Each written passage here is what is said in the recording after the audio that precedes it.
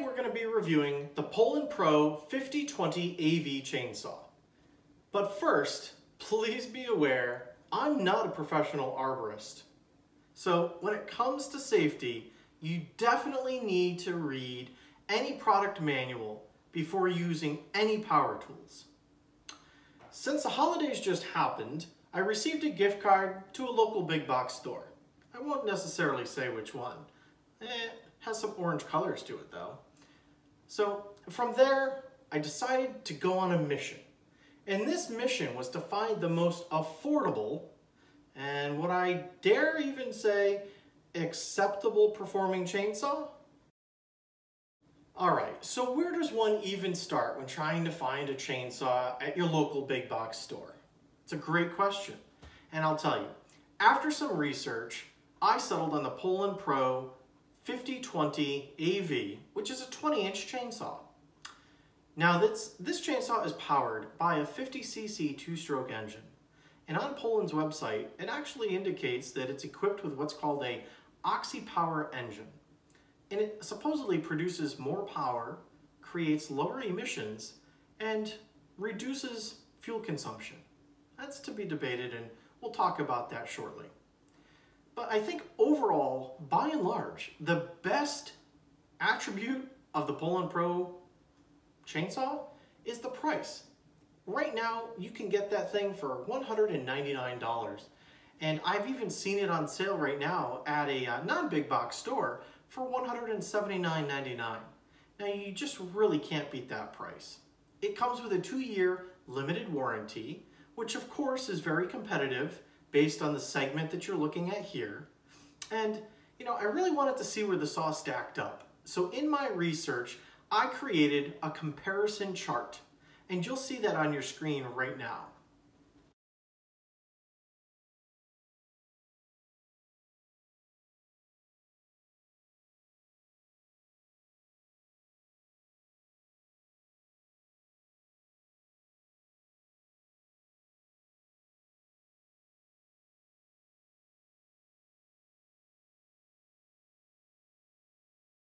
For years, I've used a 16-inch still product. And, you know, I have to say, I found that the Poulan Pro to be every bit as good as that little 16-inch still that I have out in my garage right now.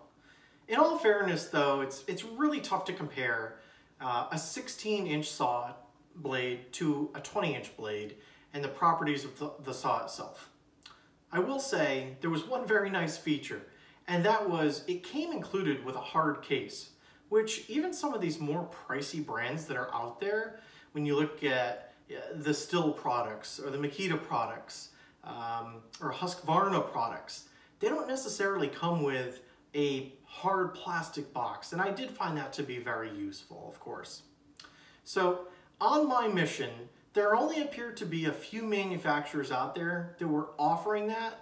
And again, that was one of the driving factors, of course, with the actual specs of the engine and the specs of the saw itself, that drove me in the direction of the Poulan Pro product.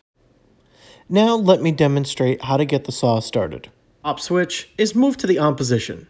Next, pull the choke lever out to the full choke position.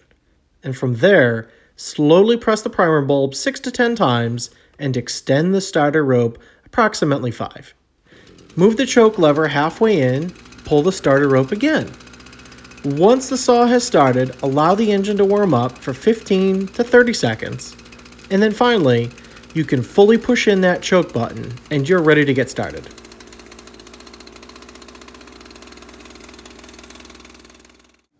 So, as I noted earlier, the Poulan Pro 5020 AV, it does come with a 20-inch bar.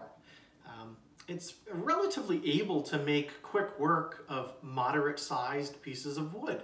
And the overall weight, I thought, was very good. It comes in at a manageable 15.4 pounds.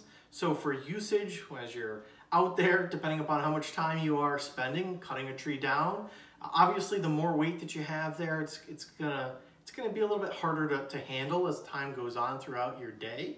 But it does feel pretty solid while it's making cuts, I certainly have to say. I did notice it does not seem as fuel efficient as what is stated on the company's website. And you know, I actually went through 3 tanks of gas while I was out there cutting down an oak tree that had been already cut down probably about 6 months ago, and I just needed to clean everything up. But of course, it really could come down to the fuel capacity of the tank. So, you know, based on the specs on this actual saw, it indicates that right now it has a 15-ounce fuel tank, which of course is definitely smaller than some of the competitors that are out there. And on that chart that I had earlier in the video, you can definitely see each competitor that is out there and what the applicable fuel tank size is too. I do want to note, like all 2-stroke engines, it runs on a gas-oil mixture, and in the case of this product, it's a 40-to-1 mixture ratio.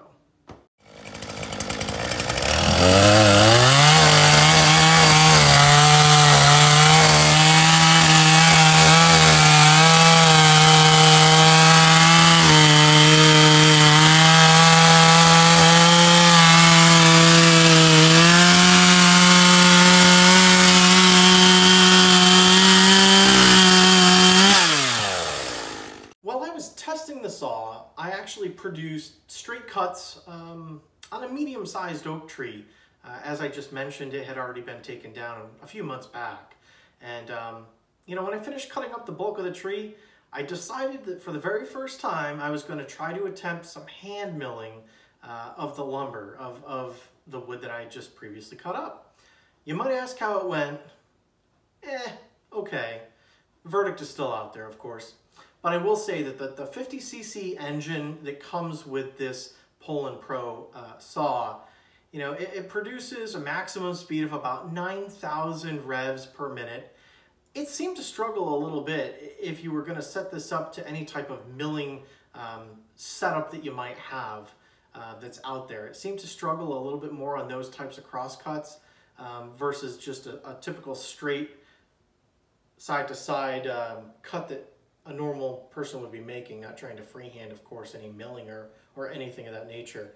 But I will say that it was definitely up to the challenge of traditional cutting that I think your everyday homeowner is really going to do around their yard to clean up trees perhaps that have fallen in a storm or anything of that nature. So straight cuts, absolutely, had no problems whatsoever with the saw. I've read many reviews online where people report that the Poulan Pro saw, the 5020, it uses an abundance of bar oil, and I wouldn't disagree with that comment. You know, from the moment that you start it up and you release the chain brake, you can literally see the bar oil just flying right off of that chain.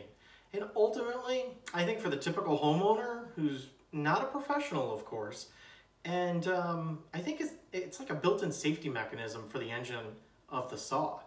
No matter how hard or what type of wood species that you're out there trying to cut, a well-oiled bar is ultimately going to reduce stress on that engine. So some people, I think in the reviews, as I mentioned, they thought it was kind of a negative detractor. I think for the average homeowner that's out there, just like perhaps me and you watching the video, I don't see it as a downside. You do have to be very cognizant, however, that it uses a lot of bar oil, and every single time you're going to start this up, and you're going out there to work on a project and you're cutting up some lumber, some trees rather, you definitely need to check that reservoir and ensure that it's up to snuff with the appropriate level of bar oil. So ultimately, what do I think? If you're looking for a chainsaw that's up to most tasks and it's going to be used in predominantly a residential setting, I have to give it 2 thumbs up. I actually thought from a utility perspective that it worked very smoothly. It cut very well, very effortlessly as I was going through everything. And ultimately, I didn't have any problems from the initial setup and unboxing and getting it started for even the first time.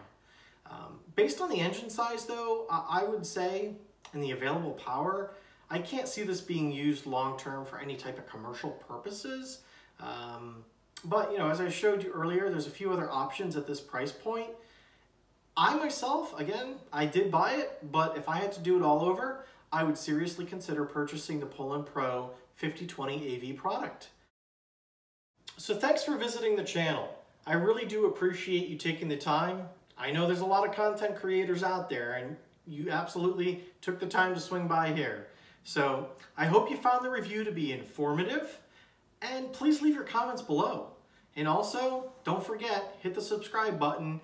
Although this is the first video on the channel, I do plan on posting on a weekly basis moving forward, and it'll be involving all that content that I outlined at the beginning of this video. So until next time, good luck with all your DIY projects. Thanks.